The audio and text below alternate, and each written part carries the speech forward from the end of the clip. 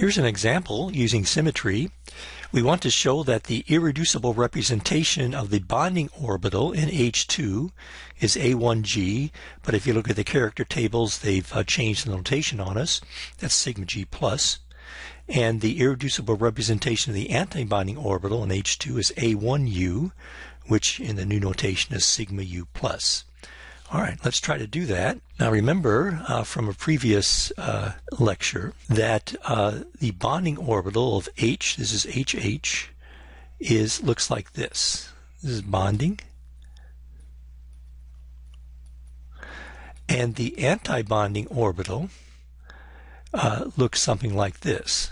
Now, it probably didn't look like this, but this is an artist's conception where this is the H, this is the H.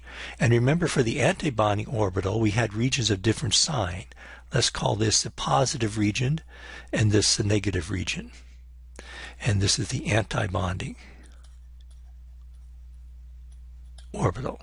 Well, we have to determine, first of all, what the point group is. The point group here is D infinity H. And, I sort of cheat. What I do is go to this NIST, the National Institutes of Standards Technology government site. They have a whole list of molecules, and I just type in what I want to look at. Here's H2. It tells me H2 is D infinity H. It's put out by the government. If you believe the government, I don't know, but presumably this has been checked thoroughly by people at the National Institutes of Standards and Technology. So that's where, I cheat a lot here. Okay, so let's now look at the D infinity H point group. Okay, here it is. There's the D infinity H point group. It has all these operators here. In fact, it has an infinite number of symmetry operators. Why is that? Well, if you look, for example, along this axis, we rotate along this axis, you'll see that we can rotate an infinite number of, or an infinitesimal degrees around this axis and still have the same symmetry. So this is called an C infinity axis. So an infinitesimal rotation there, and depends on the angle phi. So that's that.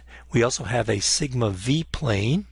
The sigma v plane will define as so sigma v is contains this axis here. This is the principal rotational axis. Principal axis. And the sigma v contains that principal axis and is coming out towards you and into the plane of the screen here. All right, that's sigma v. Center inversion. We have the rotation reflection. And then we have this C2, and C2 then will be perpendicular to the principal axis of rotation. This is C2, where now you rotate 180 degrees. If you rotate 180, yeah, the H's are the same place.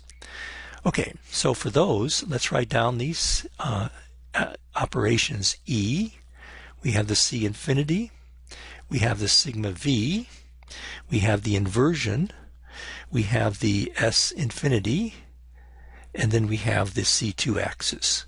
So those are the 6 symmetry operations we can do on this molecule. And now we're going to superimpose on the molecule the bonding and antibonding orbital, and we said that if they're real molecular orbitals, then they have to have the symmetry of the molecule. So now let's try to figure out what irreducible representation corresponds to this bonding orbital and to the antibonding orbital. Well, to do that, we do these operations and see if anything changes sign. Well, E, of course, nothing's going to change there. How about C infinity? We're rotating around this axis. Maybe you can see that, say, rotate about an arbitrary angle, say phi. The picture before and after, nothing changed sign, it's just the same before and after that rotation. That is a 1. How about sigma v? This is this plane coming towards you, containing the C infinity axis. This is C infinity axis. Well, maybe you can see reflections through that plane will give you the same thing. That'll be a 1. Center inversion, there's a center inversion. You take something there, invert it. Yeah, nothing changes there, no sign change. S infinity, well, if you rotate and then reflect through a plane perpendicular to that rotation, Oh, yeah, looks like that. Nothing happens there. Same way C2, rotate this 180 degrees. Yeah, nothing happens. So this is all ones. And so we look up the all one thing here. That is the sigma G plus. So indeed, the bonding orbital has irreducible representation, which in the table is given sigma G plus. Gerada, not quite sure what the plus means. All right, let's do the same kinds of things here for the antibonding orbital. Here is our principal rotational axis, C infinity. Here's our C2 axis perpendicular to that. And our sigma V plane, recall, is just the plane containing the principal rotation axis, C infinity, and coming out towards you and into the monitor or the screen here. All right, let's do the E. Nothing happens. Now that's an easy one. How about rotation around the C infinity axis? Well, as you see, nothing changes sign. This H is the same. This H is the same over here. This is the minus part of the orbital. This is the plus. Nothing changes sign as you rotate around there. So that'll be a 1.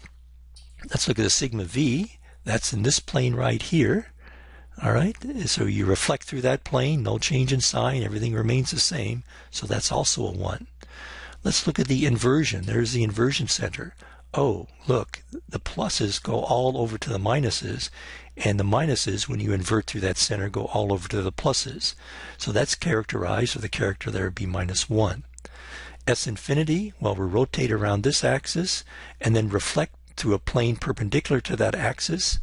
Well, the rotation didn't do anything, kept the plus to the plus and minus to the minus. But when you do that reflection through this plane, the plus changes sign with the minuses.